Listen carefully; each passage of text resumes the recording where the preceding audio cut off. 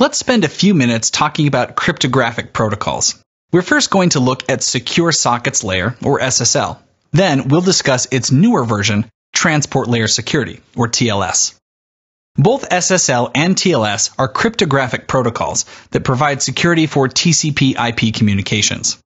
Many application protocols use SSL specifically for secure communications, but both can be used to secure HTTP, which is the protocol meant for requesting and transmitting files over the internet. The problem is that HTTP sends data in clear text, and these transmissions need to be secure. Let's say you want to buy a book online from an e-commerce website. You send them some type of payment information, which is most likely a credit card number. If you use HTTP, your credit card number, name, and address are all broadcast as clear text over the internet. This information is all an identity thief needs to steal your identity, as well as the contents of your bank account. Using SSL or TLS, you can encrypt the HTTP communications so that they're indecipherable to anyone who doesn't have the decryption keys.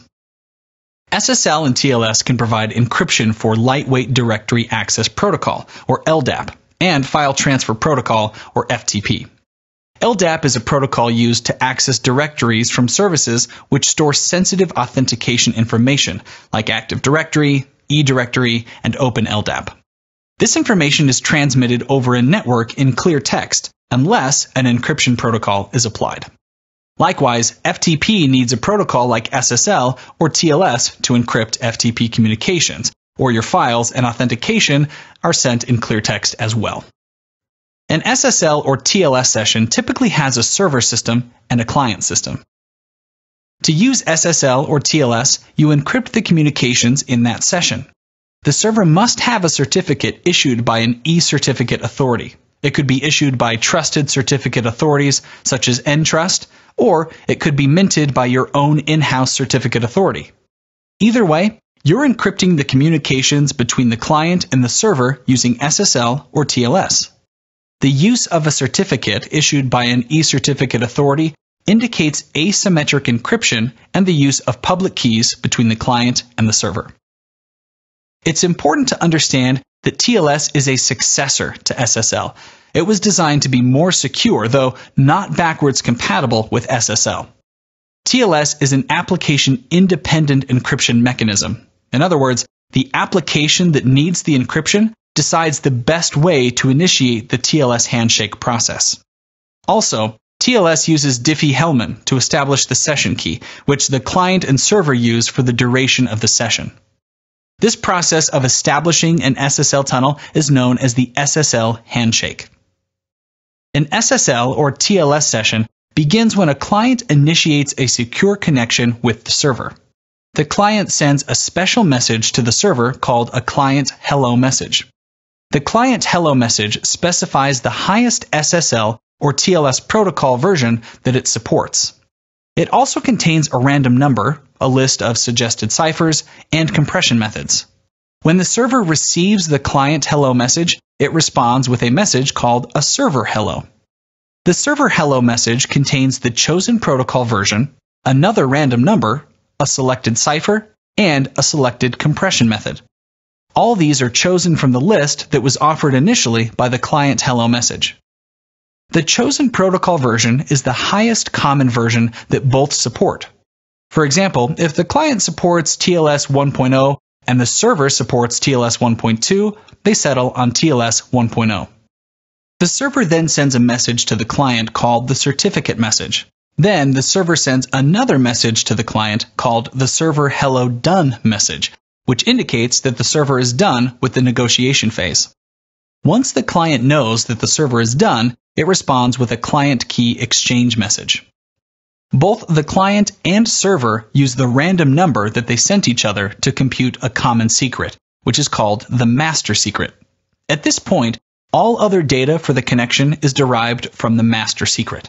The client sends a changed cipher spec message that says to the server, "Everything that I'm going to be sending you from now on will be encrypted." After that, the client informs the server that it's done by sending it a finished message. The finished message contains some important information like a hash and MAC. The server receives the hash and MAC and attempts to decrypt this finished message and verify it. If it fails to decrypt the message, the handshake is considered to have failed and the connection is ended. But if it is able to decrypt the message and verify the hash and MAC, the server responds to the client with a change cipher spec message. This says to the client, "Everything coming from me will now be encrypted." The server then sends a finished message. Just as the finished message from the client had a hash and MAC, the finished message from the server also contains both. If they pass verification from the server, the SSL or TLS handshake is considered to be complete. Another often overlooked vulnerability is DNS security. DNS is like a phone book for the internet. It takes names that people can remember and converts them to IP addresses that couldn't conceivably be memorized by humans. The problem is that DNS queries and responses are transmitted in clear text by default. This means that anyone could intercept the information during transmission, including someone with malintent. For example, a hacker could send false information to a DNS server with the knowledge that the server will cache it to make for faster connections in the future. When this happens, the server is considered poisoned. Once poisoned, it may direct traffic to the attacker's website, which can be made to look like the site the user was trying to reach originally. So, the user is unaware that he or she is on a dangerous website and may share sensitive information. To protect against this risk, you may employ a standard of encryption called DNS over TLS, or DoT. DoT encrypts DNS queries through the TLS protocol by adding an encryption layer to TCP. An alternate approach is to implement DNS over HTTPS, or DoH. With this approach, both the queries and the responses are encrypted. DoH adds security by having the traffic flow integrated with HTTP or HTTP2 traffic instead of through UDP. In this way, the queries and responses are meshed with regular internet traffic flow, making it difficult for an attacker to single out requests and responses. That's it for this lesson. In this lesson, we talked about the roles of SSL and TLS. We broke down how SSL handshakes work and took a closer look at some specifics regarding TLS. We finished with how TLS can help secure your DNS server with DNS over TLS and DNS over HTTPS.